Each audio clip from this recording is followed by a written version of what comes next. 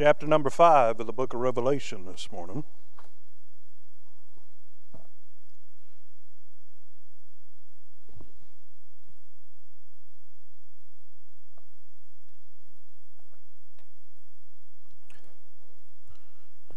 Now, when people started asking me if we do a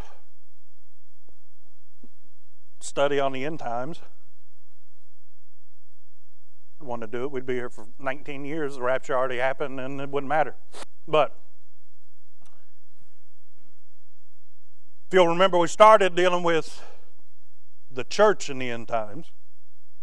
Today, we're going to start with those that, after the rapture has taken place, will be left behind. And they weren't left. They just didn't have a ticket to go. But if you go read chapter number 4, you'll get the best that the Apostle John could describe to us what he saw as he looked up and saw God sitting on his throne in glory. But the only problem is that he's restricted to words that you and I understand. That's the best that he could do, but it still don't do him justice. And we get to chapter number 5. It says, I saw on the right hand of him that sat on the throne a book written within and on the backside, sealed with 7 seals. And I saw a strong angel proclaim with a loud voice, who was worthy to open the book thereof. And no man in heaven, nor on earth, nor under the earth, nor were able to open the book, neither to look thereon. And I wept much, because no man was found worthy to open and to read the book, neither to look thereon. And one of the elders saith unto me, Weep not, behold, the Lion of the tribe of Judah, the root of David, hath prevailed to open the book and to loose the 7 seals thereof. And I beheld, and lo, in the midst of the throne and of the 4 beasts, and in the midst of the elders, stood a lamb, as it had been slain, having 7 eyes, which are the 7 spirits of God, sent forth into all the earth. And he came and took the book out of the right hand of him that sat upon the throne. And when he had taken the book, the 4 beasts and 24 elders fell down before the Lamb, having every one of them harps and vials full of odors, which are the prayers of saints. And they sung in a new song, saying, Thou art worthy to take the book and to open the seals thereof, for thou wast slain and hast redeemed us to God by thy blood out of every kindred and people, to our God, kings and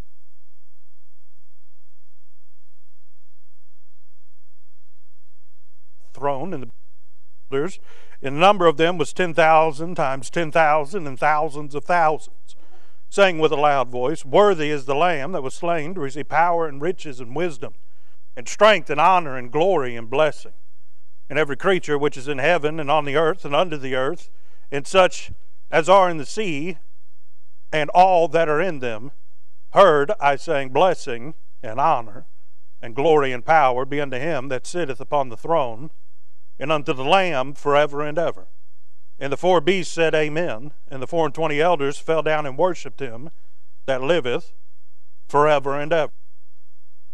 Now in this passage, if you look hard enough, you're going to find the Trinity.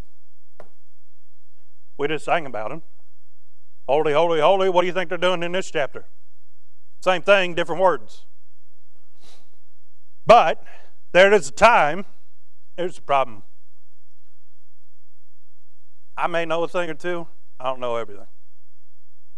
Study this book hard enough, doesn't give you timelines for everything. That certain things have to happen before other things, but I don't know when them things are going to happen. We know that the Great Tribulation, which starts after the church is raptured out, is going to be 7 years. The first 3.5 are going to be peaceful. The latter, God's going to pour out his judgment upon this world. But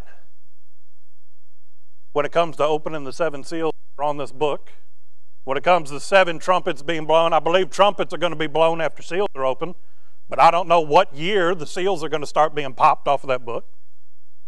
I don't know how long the judgment seat of Christ is going to be in the span of things.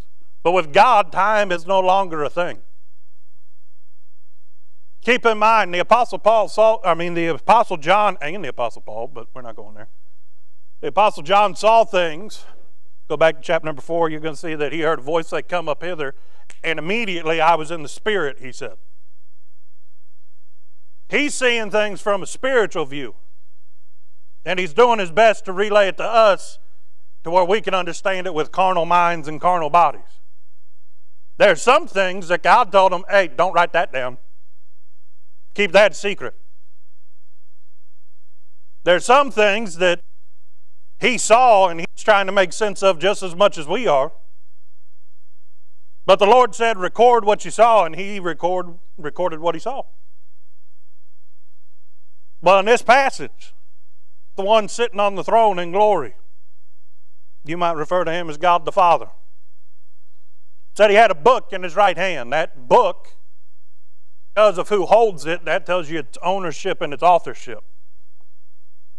That book was not influenced by man. It says that it was written in and it was written throughout, but it was also written on the backside.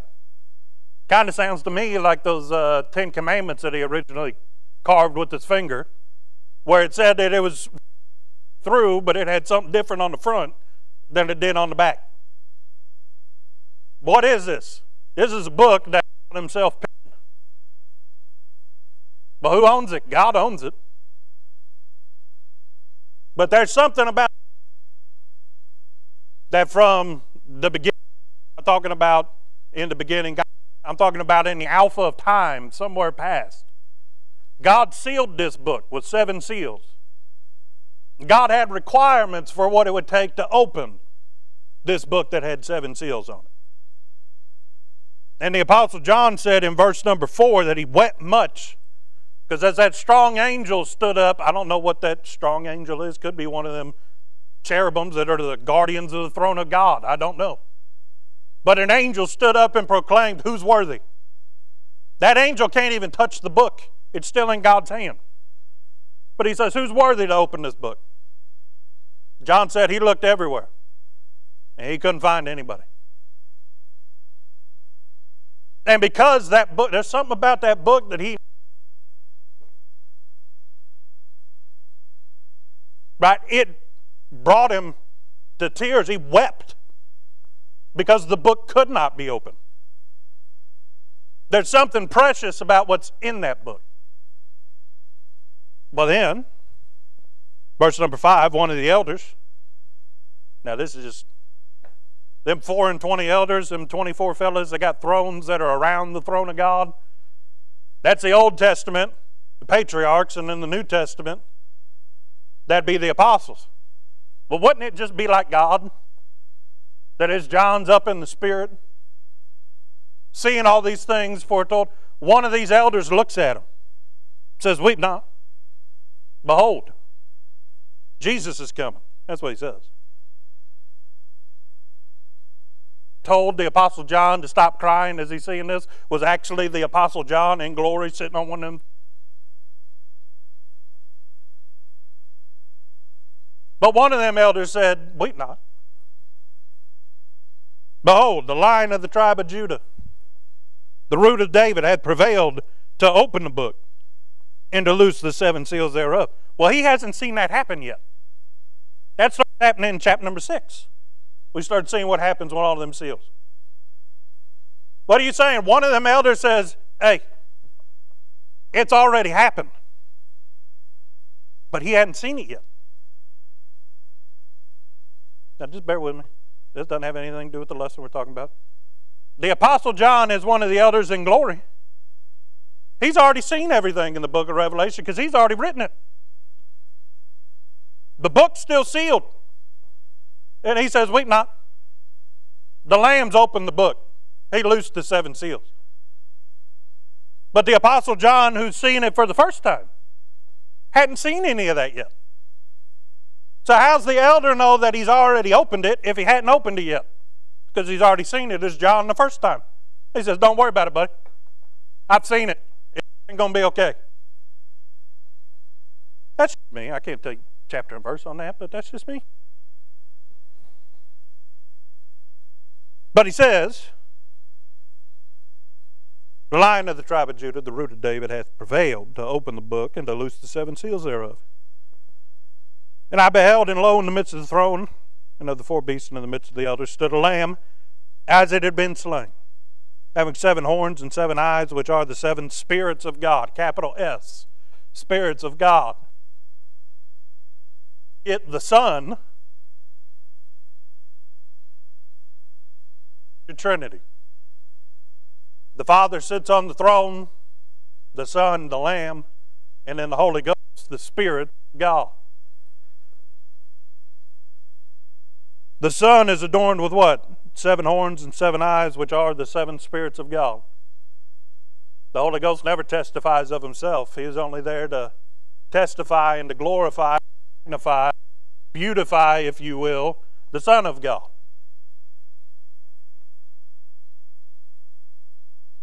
Came and took the book out of the hand to him that sat on the throne.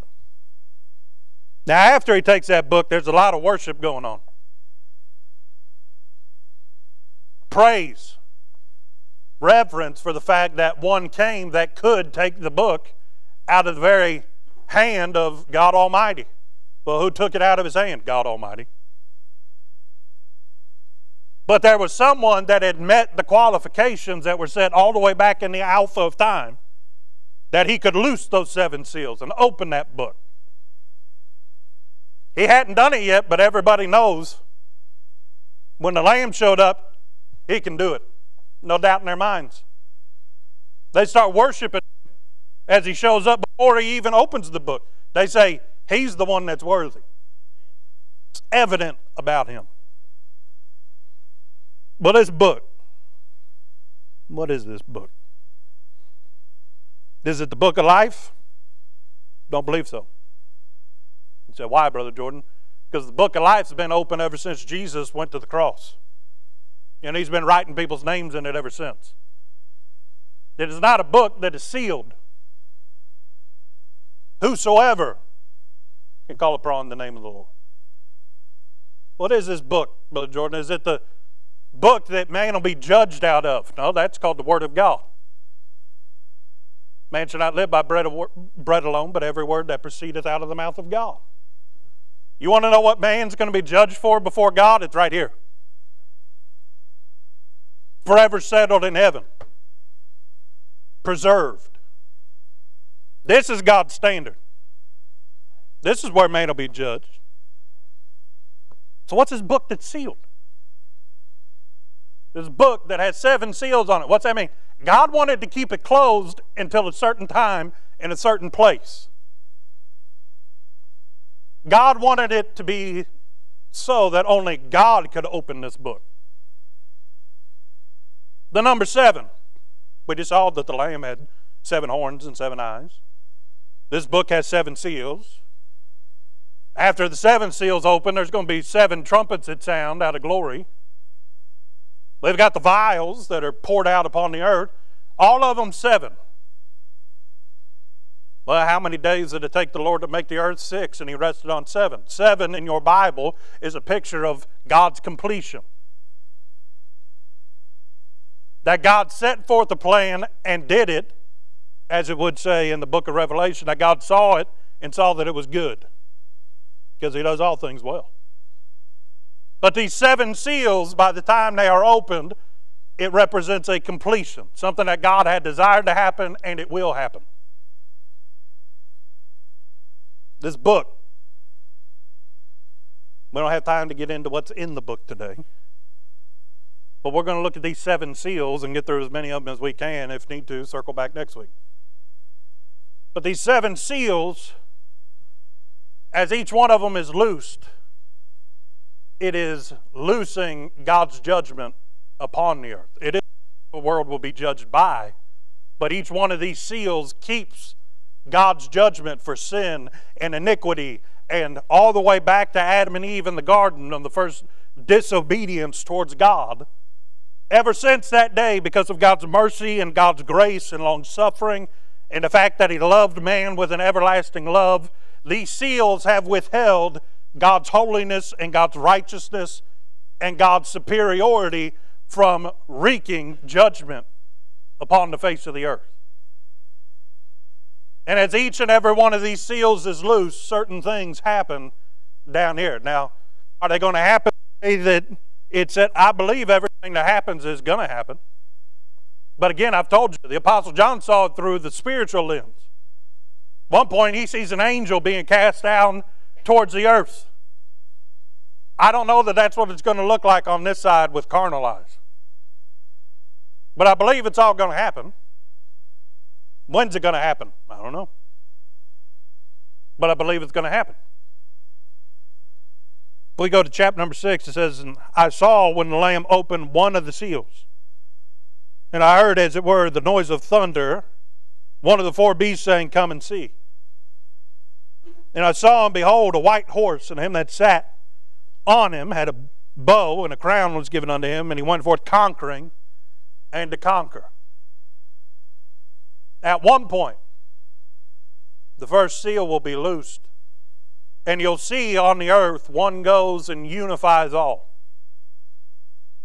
We know that, according to Daniel and his prophecy, that it was revealed unto him,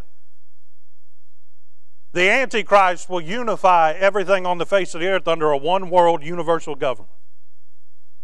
They've been striving to do it for a long time. That's why some of them use the term Catholic or universal to describe their religion. In order to do that, he's going to have to conquer some things. You cannot unify everything. They are divided by so many things. It will be a forced unification. Submit or die. Fall in line, or you won't be, you just won't be around no more. I've seen and studied history and the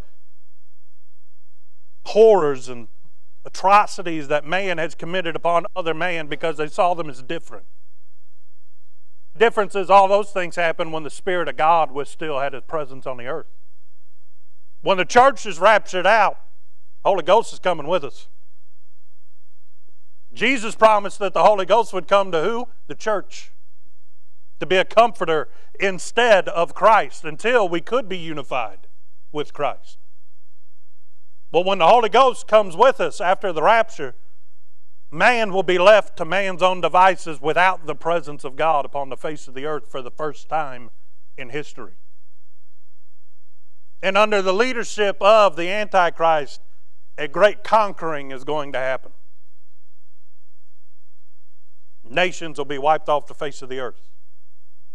Those that are seen as different and other and outcast, they will either fall in line and become a part, or they're going to be subject to that bow. A bow is a weapon that takes enemies out from afar. In fact, throughout much of history, those that were archers were seen by other armies as cowards because they didn't want to get up face to face and fight. I can assure you that the Antichrist is a coward because I see what happens when Jesus shows up. He don't want to fight. He just wants the crown. Then he's on a white horse. What's that symbolize? It's false purity. He claims to be the answer to all the world's problems, and there will be a prophet that prophesies all the great things that he will do, and for a time, it'll happen just like he says it's going to happen. That's when the world will see him as a man sitting upon a white horse, who did what no other man could do and unified the whole world together. They'll be singing his praises. Then verse number 3, when he had opened the second seal, I heard a second beast say, Come and see. And there went out another horse that was red. Power is given to him that sat thereon to take peace from the earth. You study that great tribulation, the time of Jacob's trouble, as it's called. Halfway through the tribulation period, a line's going to be crossed, where God starts to prove that the one that said that he was the world's Savior is not the world's Savior. And peace will turn to destruction and war. And things that we can't even imagine on this side of glory are going to come crawling out of the bottomless pit called hell and wreak havoc upon this world. But when the second seal is loosed. Another horse, red, the color of wrath, destruction, color of bloodshed. It says power was given him that sat thereon to take peace from the earth, that they should kill one another, and there was given unto him a great sword. The first one conquered from afar with a bow. The second conquered by force. Great bloodshed. What are they doing? They're seeking those out that refuse the mark of the beast, that refuse to be a part of the so-called civilized people, and they're hunting them through the woods. They're seeking them out in caves. They're trying to eradicate all evidence that there was ever anything else but what the Antichrist said. That's not so crazy. Man's been doing it ever since nation fought against nation. They would go in and they'd raise the temples and the libraries and the records of the people that came before them. When you really look at it, it is truly a miraculous work of God that this part right here in the Old Testament was preserved with how many times that Israel was conquered. God ensured that His word made it through all of those instances. But this rider on a red horse is going to go with the sword. And he's going to get up close and personal and root out all those that are different, that ran to the wilderness. Purpose that they would rather live like what we would call today cavemen rather than fall under the subjugation of the Antichrist. They're evidence of the fact that there was something before the Antichrist.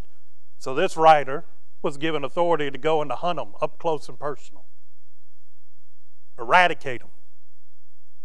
Verse number 5, and when he opened the third seal, I saw a third beast say, come and see.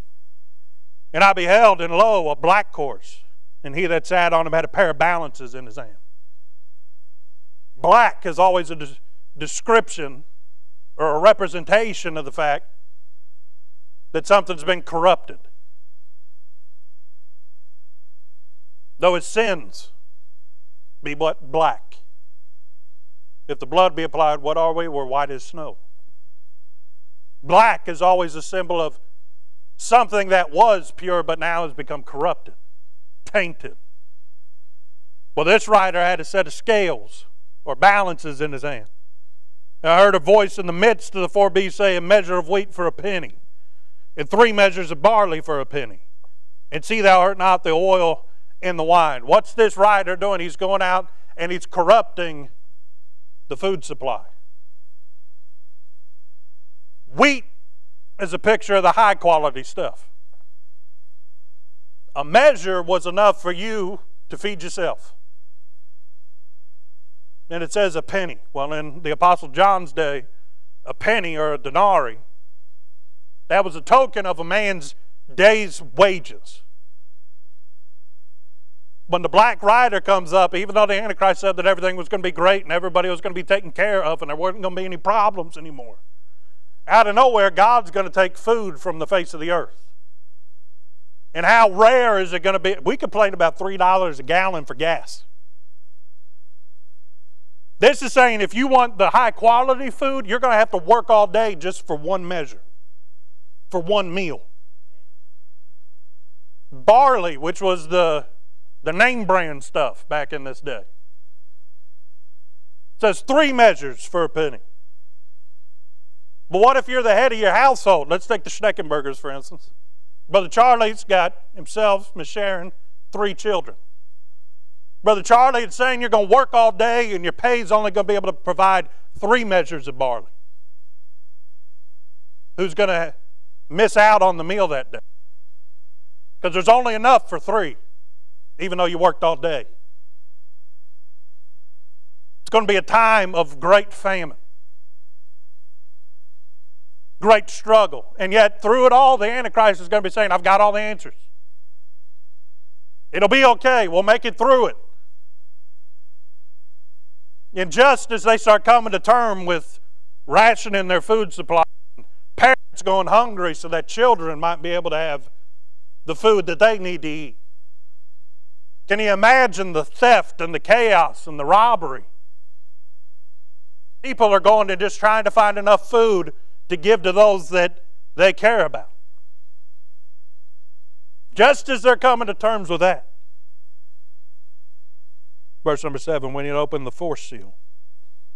This has nothing to do with Sunday school, but back when I used to play Call of Duty, my name tag was the Fourth Horseman. This is why. I thought I was cooler than I really was. And when he had opened the fourth seal, I heard a voice of the fourth beast saying, "Come and see." And I looked and beheld a pale horse. Pale or pallid. That color in the Bible always is associated. It doesn't say pure. It's not white, it's pale. In your Bible, that's always a picture of a sickly thing. You know what color leopards were? They were pale. They were pallid. Their skin was literally dying as it fell off of them. Wasn't healthy. Even today, if somebody doesn't look good, what do you say? You've lost your color. You look white as a ghost. That's the color of this horse. You can look at it and know there's nothing good that's associated with that horse. Then it says, and his name that sat on him was Death. Capital D. That's a true presence.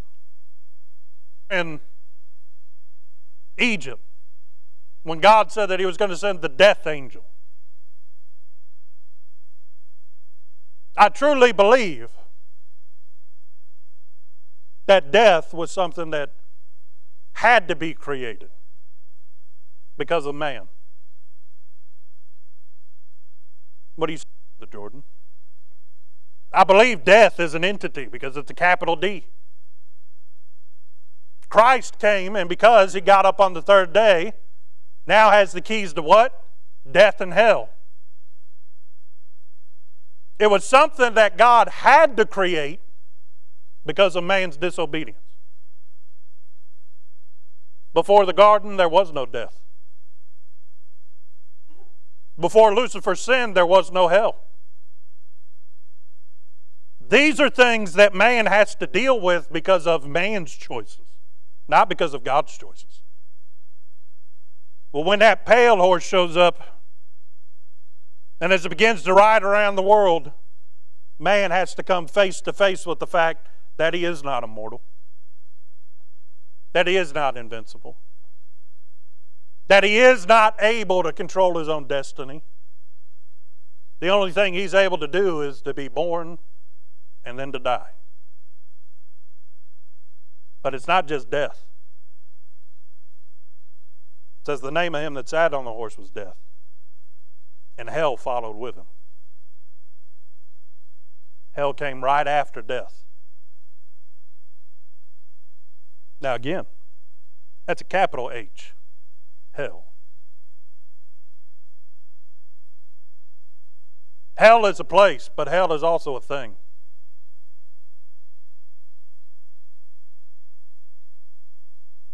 The end times, the time of Jacob's trouble, what we would call the end times. It's going to be hell on earth. Not figuratively, literally. We think that, well, the church isn't going to be here. If the Lord came back today, how many people you know are going to live 7 years? I dare say a bunch of them. They may not make it through all of it, through the apocalypse. But there's going to be people that you know living and breathing today, I truly believe, that are going to be around when these four horsemen are loosed upon the world. And you know what that's going to be for them? It's going to be hell on earth. It's going to be death manifest everywhere that they are.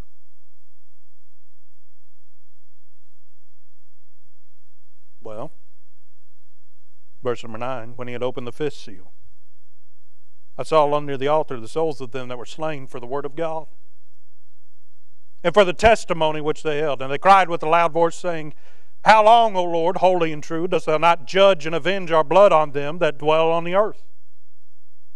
And white robes were given unto every one of them, and it was said unto them that they should rest yet for a little season until their fellow servants also and their brethren that should be killed as they were should be fulfilled. In all of this that is going on, there's still people that are running from. Still people that are fleeing the wrath of the Antichrist because they would not submit. And when we get raptured out, this isn't going with you. You know how many copies of the Word of God have been printed throughout the years that are on nightstands and bookshelves and are hidden away in boxes in people's attics?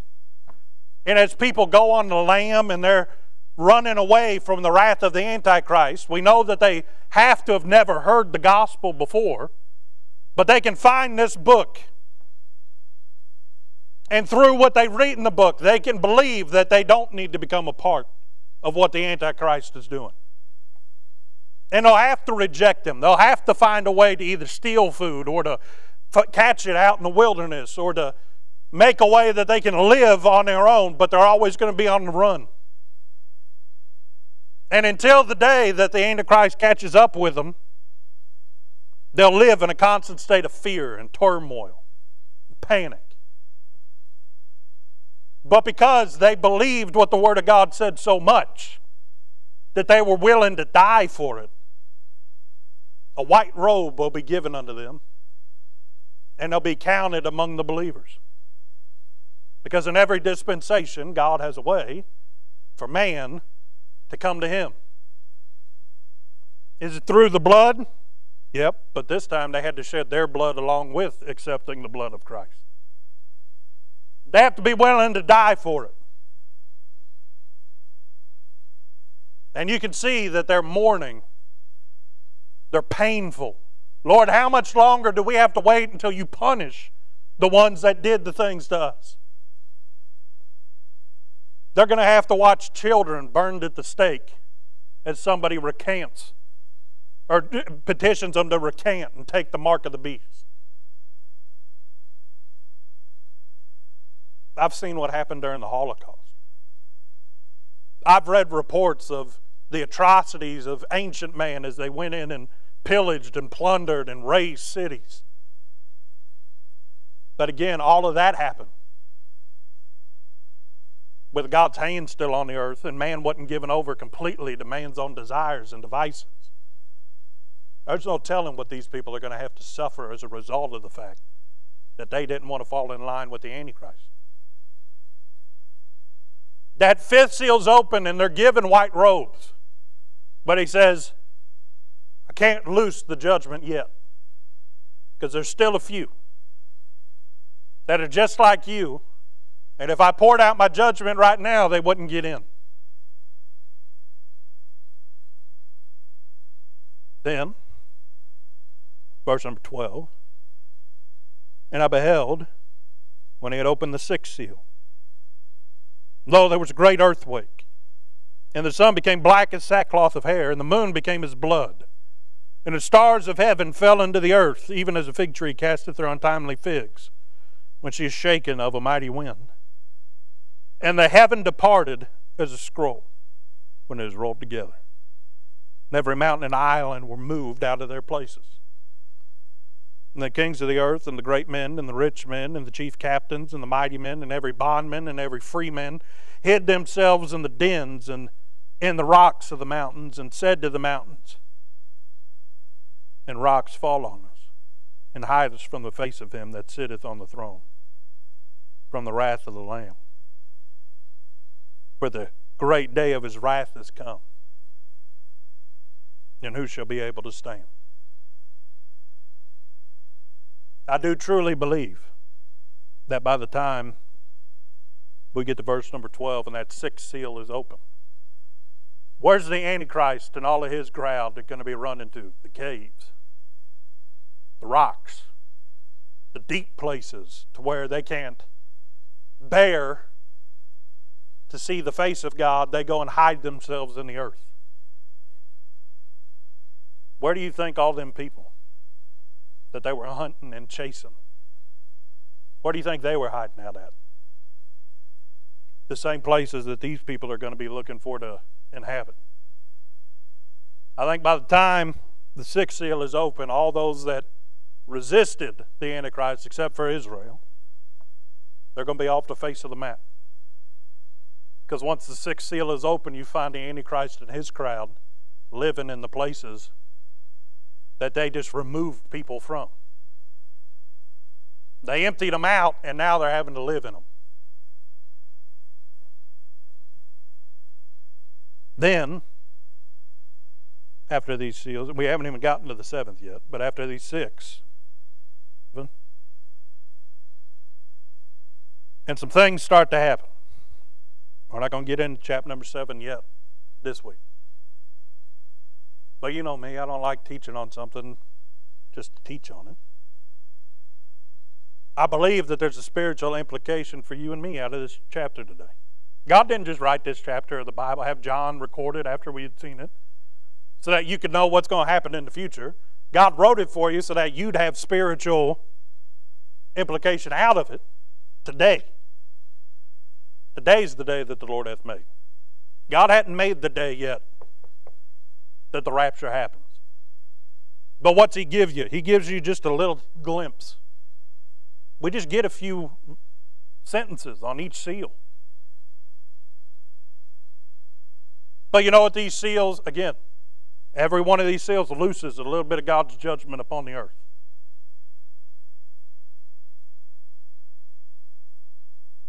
You know how close heaven is?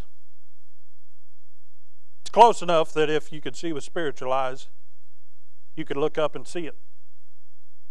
But how can you say that, Brother Jordan? Because when that sixth seal was open, He rolled back the sky, and wherever you are on this earth, you could look up and see the face of a holy and righteous God. Heaven's a whole lot closer than you think it is. How close is heaven? When you say, Lord, He says yes. How close are these events to happening? Well, we've already shown you all the prophetical things that have to happen have happened except for the rapture. How close is one of your family members to going through all of these events? And how close are they to get the glory? About the width of the outstretched hands of the Savior. That's as far as they are away from heaven. How far are you willing to go to keep someone you've never met, may have never seen, may have never even had the occasion, that you've thought about where this person lives in the world? But yet you care so much about their soul that you don't want them to go through these things. Hell's going to be an awful place. The Bible calls it outer darkness, because it's the place where the flame is not quenched, and worm cannot die. I know the lake of fire is going to be worse. We don't get much description about what goes on in hell. We don't get much description about what's going on in the Great Tribulation. We don't get much description of what the lake of fire will be. But you know what all of them have in common? The Bible makes it very clear that you don't want to be a part of it. How close are you to surrendering to do what God wants you to do to keep somebody from going through this? God's God. He can save whoever He wants, whenever He wants to save them, but God chooses to use people. God didn't write this book of the Bible up in the sky. He gave it as a message to a man named John on the Isle of Patmos as he was in the Spirit on the Lord's Day, so that he could go back and tell other people what he saw, so that they could, 1, record it, 2, pass it on to the next generation. And the reason you have what you have today is because people let themselves be used of God.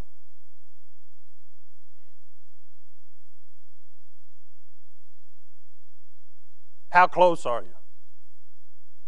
We already heard this week. Number 5, you got to get closer before you can get higher. First thing you got to do is get closer to Him. But how close are you to the people that He wants you to reach? Heaven's close, friends. Eternity is not much farther away. You know how far eternity is away? One breath. We get so caught up in the day-to-day and the repetition and our programs and our routines. Is the world really going to see 4 men ride out of heaven on horses? I don't know that they'll see it, but I believe that God's going to let it happen. I believe that things are going to get so desperate. There was a time, recorded in the history of your Bible, that people got so desperate that they started offering up their own children as sacrifices to false gods to try and appease them. What do you think people are going to be willing to do once the presence of God's been removed by the world? I don't care who your worst enemy is. I wouldn't wish that on anybody. When we really put in perspective what's waiting for people, and when we really put into perspective the importance of you being willing to share with them, we haven't even gotten to the point yet where those that we were meant to shine a light for, to be the salt of the earth for, if we didn't live as God wanted us to live, their blood will be required at your hands. And that's before He wipes away all the tears from your eyes. You'll be brokenhearted. They'll still be out excuse, but they're going to be able to point a finger at you and say they didn't do what they were supposed to. And because of it, God's going to say their blood's required at your hands.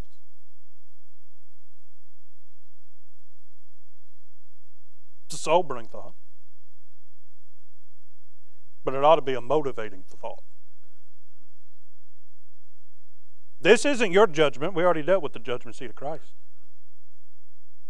This is others' judgment. You do realize that because of Christ going to the cross, we didn't have to suffer the judgment that was due us. You know what the difference between you and judgment was? Christ. You know what the difference between somebody else and their judgment might be? You taking them Christ. Doesn't take much. All it takes is love, charity, compassion. All it takes is you taking a step back and realizing that all them things that used to be important to you aren't going to matter more than a pile of beans and not, glory and eternity and everything else. What more noble, what more heavenly calling can you have on your life than to go and tell someone that doesn't know the greatest story that's ever been told? Then to tell them it's not just a tale, it's real.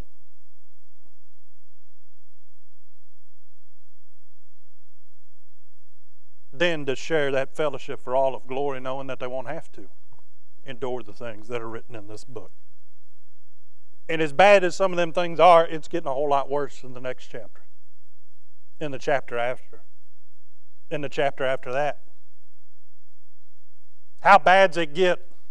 Gets so bad that the only way to end it is that the Lord comes back, lands on the Mount of Olives, splits it in half, and has to start over. For 1,000 years, He'll rule and reign. It gets so bad that the only way to stop it is that God Himself has to come and put an end to it. How bad was it in Noah's day that the only way to stop it, God had to come in, put an end to it?